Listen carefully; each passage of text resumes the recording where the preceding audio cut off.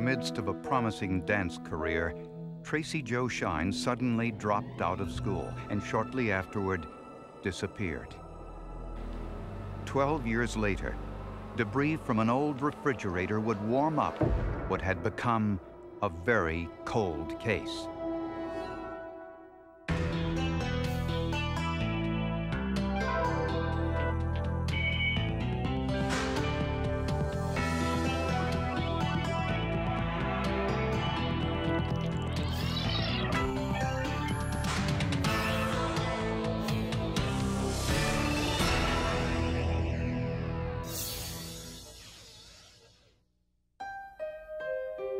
Tracy Jo Shine grew up in Houston, Texas.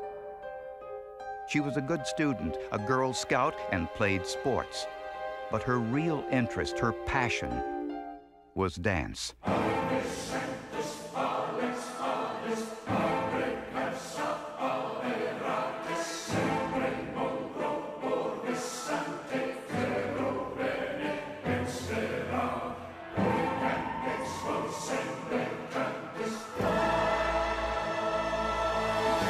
At the age of 13, she auditioned and was accepted at the prestigious high school for performing arts in Houston.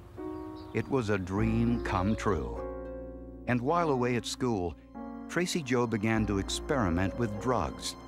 That's when she started having the problem. She started meeting the wrong people and started getting involved in taking drugs. And I, at that time, just really didn't understand it or didn't know what to do. She started skipping classes, her grades began to slip, and she became romantically involved with 31-year-old Michael Neal, who had recently been released from prison. The first time I'd met him and she brought him over to my apartment, he seemed to be polite enough and seemed to be nice enough. Eventually, Tracy Jo abandoned her dreams of a career in dance, dropped out of school, and at the age of 18, moved in with her boyfriend Michael and his mother. Tracy Jo's mother didn't know what to do next. Tracy was not the Tracy that she was before she did the drugs. Tracy had become someone else that was controlled by drugs. And I just kept praying that, you know, she'd just live through this and get out of all of it, and then we could have our lives together again and go on. Michael Neal had recently been implicated in a racially motivated drive-by shooting. Detective Marcel Dion went to Neal's home to question him. Neal wasn't home, but Tracy Jo was. How long have you known him? Tracy had just taken a shot. The syringe was still there on the couch right there with her. At first, you could make heads or tails out of anything she was saying. So he arrested Tracy Jo for using drugs. She'd been arrested 2 other times, I believe, for her drug problem. She said she had tried to stop. I had attempted to see if there was some way that I could get Tracy committed to a drug program. And I was finding that there was a waiting list at different places, and there really wasn't a whole lot I could do since she wasn't a child anymore. At police headquarters, Tracy Jo offered to make a deal. She said her boyfriend, Michael, was the one who committed the drive-by shooting, and she agreed to testify against him in return for a lighter sentence for her drug charge. Detective Dion agreed to the deal. Early the next morning, Michael Neal walked into police headquarters and put up the bail for Tracy Jo. She was never seen again. Nobody had seen or heard it from her. So at that point you start calling her friends and start calling anybody that she'd been associated with. Well, nobody had seen her, and nobody had heard from her. Marcel Dion discovered that Michael Neal was a member of the Aryan Brotherhood, a violent white supremacist group. This explained Neal's alleged involvement in the drive-by shooting, which occurred in a black neighborhood. When Dion asked Michael Neal about Tracy Jo's whereabouts, he said that Tracy Jo left home shortly after her arrest and that he hadn't seen her since. Dion wasn't so sure. The day after Tracy Jo Shine was released from prison on drug charges, she visited her mother to borrow some money. Although Tracy Jo had always stayed in touch with her mother and brother, that visit was the last time her family saw her. Tracy Jo had simply dropped out of sight. Something was the matter. I, for some reason, just felt something was wrong.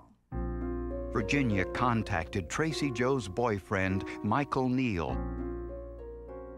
I called over there to find out about Tracy, because I hadn't heard from her in a couple of weeks, and to see what was happening.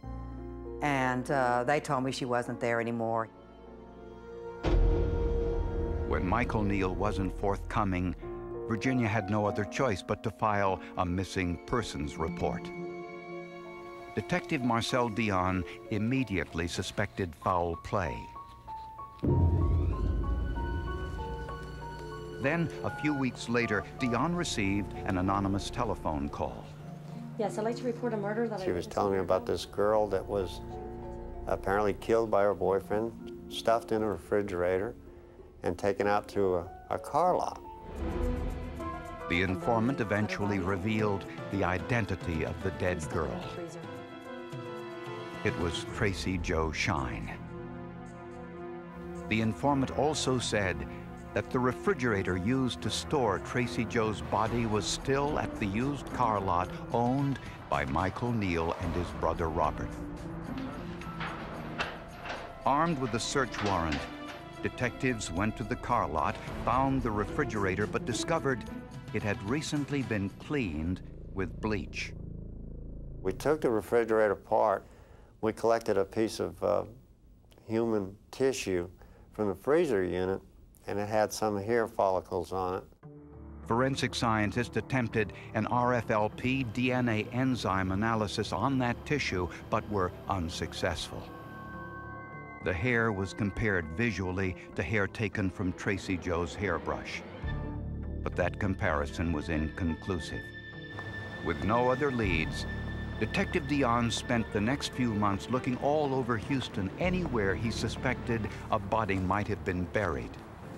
I took a lot of heat. Everybody thought I was crazy because I was digging up half of Harris County. I was draining ponds. We used horses. We used four-wheelers. I was given the nickname of Digger because every time I received a phone call, I was digging somewhere. But none of the leads were fruitful. I knew that she had to be out there somewhere. I just wouldn't give up. Dion also questioned Michael Neal's mother, Barbara, at her consignment shop. There, Dion noticed something suspicious. In the display case was some women's jewelry, which was identical to jewelry owned by Tracy Jo Shine. I just couldn't believe the way they had taken Tracy Jo's jewelry and placed it in a glass case at the business they were running and selling it over the counter. Barbara McAllister told police that after Tracy Jo moved out of her home, she simply took the jewelry Tracy Jo left behind and was trying to sell it. Although it may have been in poor taste, it still didn't prove foul play. But with nowhere else to turn, the investigation faltered. Dion had no choice but to attend to other cases. I ordered all the evidence plus the refrigerator stored in our property room. And basically, just about every year, almost at a day, they would call me and want to get rid of the refrigerator. And I kept telling them, no, this is an open case, I'm still working it. Michael Neal was later arrested for another shooting incident and was convicted. He was sentenced to life in prison. His brother Robert Neal was arrested on a methamphetamine charge. He too was convicted and sent to prison.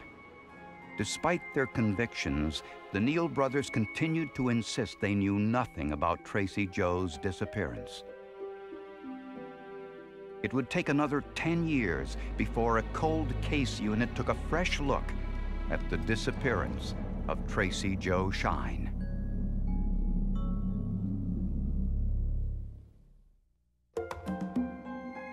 Nothing was heard from Tracy Jo Shine for over a decade. and police could find no solid evidence of what might have happened to her. During those years, there had been no credit card activity, no applications for driver's licenses, no history of employment, nothing.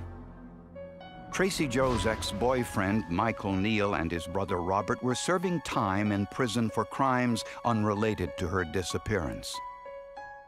Then, in 1999, the Harris County Sheriff's Department formed a new cold case unit headed by Detective Roger Wedgeworth and Harry Fakaris. The Tracy Jo Shine case was one of the first to cross their desk. Tracy's like a lot of young girls. If you look at her, her upbringing, she was a Girl Scout, very much loved by her mother, just a normal kid who goes to high school, goes to proms and everything, and she got mixed up in drugs. And of course, one of the worst mistakes of her life was meeting our suspect in this case, Michael Neal. As a first step, they decided to retest the tissue sample found in Michael Neal's refrigerator with the new, more sophisticated PCR DNA test.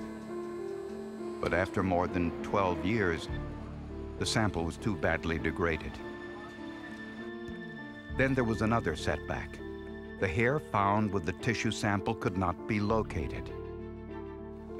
But Fakaris and Wedgeworth were astonished to learn that the refrigerator was still in the Sheriff's Department property room. In a long shot, investigators decided to take a look at the refrigerator one more time.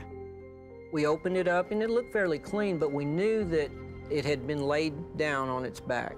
And we thought if there was any kind of body fluids or any kind of evidence that may have drained into the wiring harness on the back side of it. Forensic scientists swabbed every square inch of the refrigerator, and this time included the wiring and harness areas for any biological material that might be present. There's so many nooks and crannies in a refrigerator or any other machine like that that if body fluid and things like that's going to seep through. It would be impossible probably to clean it all. The swabs were sent to the forensic lab. I was skeptical that we would find anything of any value in the refrigerator simply because of the amount of time that it had been stored and the fact that, like so many other evidence storage areas, the environment was not ideal for preserving the evidence.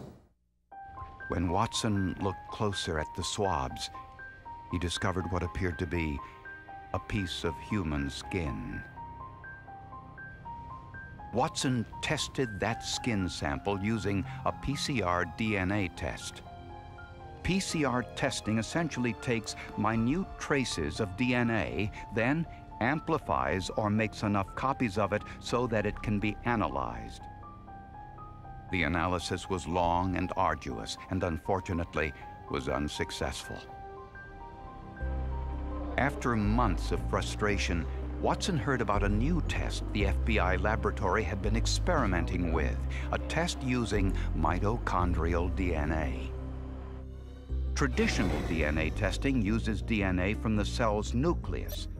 Mitochondrial DNA is taken from the mitochondria, which exists outside of the cell's nucleus.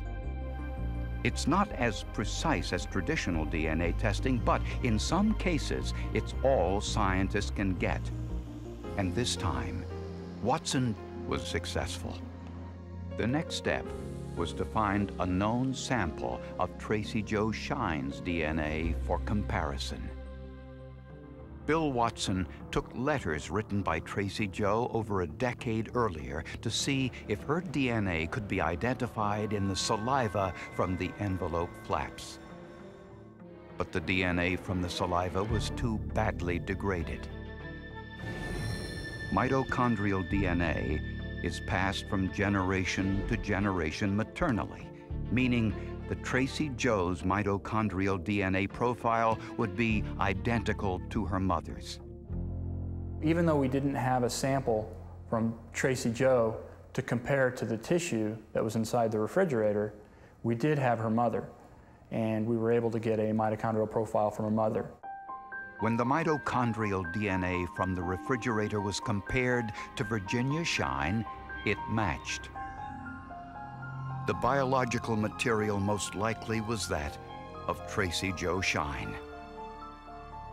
Had Tracy Jo's DNA been discovered on the handle of the refrigerator, that might not have been unusual. But skin found on wiring on the back harness was a completely different matter. It was a wonderful, wonderful feeling. It's you know, you finally felt like all that hard work is finally coming together. But even whenever we got that, we knew that this guy would never do the right thing and step up to the plate and tell the truth. With this discovery, Michael Neal was charged with murder. His brother Robert, hoping to gain an early release from prison for his drug conviction, offered to make a deal. After all these years that he'd spent in prison, I guess he finally realized he would never be getting out of prison unless he did something. And we know you have something to tell us. And we sat down, worked out a deal, and he gave us his honest testimony, which we felt mostly was honest testimony, and told us what he knew about the case. Robert not only revealed his brother's involvement in the murder, he also implicated his mother, his sister, and himself. Robert Neal told police that his brother Michael feared Tracy Jo Shine would testify against him for the drive-by shooting in exchange for a lighter sentence for her drug arrest. So when Michael went to bail Tracy Jo out of jail, he did so to eliminate a potential witness. The most important thing that Robert told us was he actually showed us how Michael Neal killed her. And Robert made this motion like this, like a choking motion. So we knew that she'd been strangled. Robert said Michael killed Tracy Jo in his bedroom and left her body there for 3 days. The smell of decomposition prompted Michael's mother to look into the couple's bedroom, where she saw the body. She goes into the bedroom. She sees that she's turning purple. I mean, that's a clue right there that something is not right. Neal's mother never reported Tracy Jo's death to police. After the body was removed, Robert said his mother and sister cleaned the bedroom and burned incense to remove the odor. Robert admitted helping Michael transport the refrigerator with the body inside to the used car lot the brothers owned. Robert told us that he never saw the body. He said his brother just told him help him move the refrigerator. Basically, don't ask me any questions, and I won't tell you anything. We'll just move this refrigerator out to the car lot. He said, I can assume that Tracy Jo Shine was in there, but I never saw her in there. I never saw her in there. Robert said he sat outside while Michael placed the body in a 55-gallon drum. Where Michael later took the barrel is unknown. But Michael Neal didn't realize the tissue, invisible to the naked eye, would lead to his downfall over a dozen years later. Michael made a lot of mistakes at the very beginning by leaving the body in there for several days, by his mother finding out that Tracy was dead. Instead of immediately disposing of the body, it allowed us to get evidence out of the refrigerator. The fact is, science always progresses, always moves forward, and as it has, we've been able to develop the type of testing that could let us test those smaller and smaller samples and match it up. So his biggest mistake was in thinking he'd get away with it. Although prosecutors had no body, Michael Neal was convicted of Tracy Jo Shine's murder and was sentenced to an additional 45 years in prison. He won't be eligible for parole until 2017, when he'll be 60 years old. Michael Neal can look you straight in the eye, and there's no doubt in my mind that He could cut you, he could shoot you, he could do anything humanly possible to you. Would not change his impression in any way. His brother Robert is still serving time for his earlier conviction for manufacturing methamphetamine. Michael's mother, Barbara, denied any knowledge of the murder, saying she thought Tracy Jo had died of a drug overdose. Neither Barbara nor her daughter Jeannie were ever prosecuted for their alleged involvement in concealing evidence or abuse of a corpse since the statute of limitations for those crimes had expired. Virginia Shine says she will never stop looking for her daughter's grave, even though Michael Neal stubbornly refuses to say where it is. The sad part of it is as if he's just trying to just keep on being the one in control, is that he won't let us know where she really is, so that I can have some kind of peace there. Because it's not going to be any worse for him to tell me, to tell us the real truth. And so I can't ever forgive him for that. Marcel Dion's insistence on preserving the refrigerator for all those years provided the crucial forensic evidence necessary for a conviction. I just couldn't believe it. To me, it was just a huge weight off my back. I've never been so happy over anything in my life. The amount of effort that went into the sample processing on the front end was as much as you would put in any case, any very difficult case. I mean, it was just, on a scale of 1 to 10, I would say it was an 8 or a 9.